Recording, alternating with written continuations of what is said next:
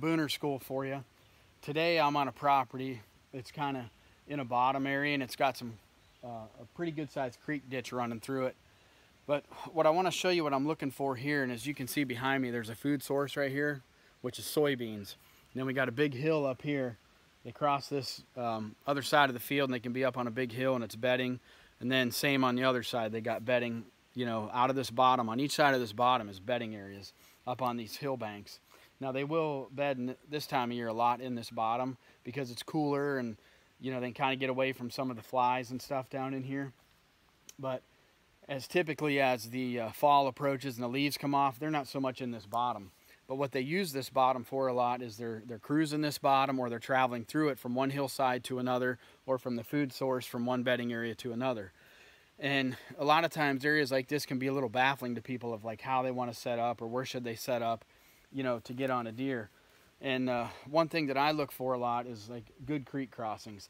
Now there's creek crossings all up and down this creek, but what I try to do is pick one spot on this whole creek that I feel can give me the best options to have a stand for the easiest access to get in and out for me, so I'm undetected and I can get the best wind directions possible.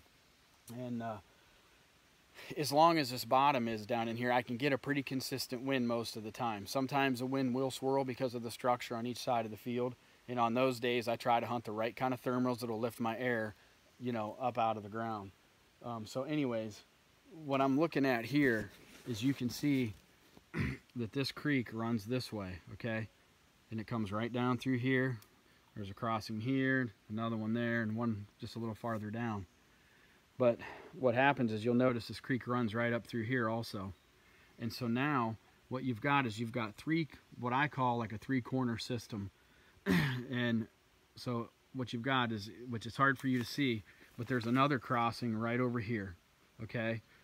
There's a crossing down here, two crossings right here. Right there is a stand.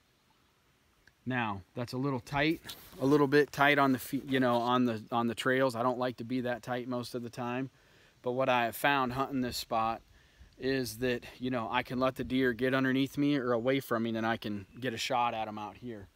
Over here, it's plenty of good distance, you know, 25 yards, good broadside, 30-yard shot right there. If they cross behind me, I can get them. If they're running a doe around down in here, which happens a lot, they get does cornered down in this bottom. And you always catch these does getting across these creeks trying to get away from these bucks. So it's just a great spot. It gives you a water source close to a food source. Plus, you got a really good area to pinpoint these deer. So again, what I call it is kind of like a three-point creek system. It's kind of like an intersection. And it just gives you a lot of multiple crossings to pick from that really increases your chances of deer sightings and the kind of deer you want to shoot. So hope that helps you guys out. Stay tuned for some more Booner School coming up.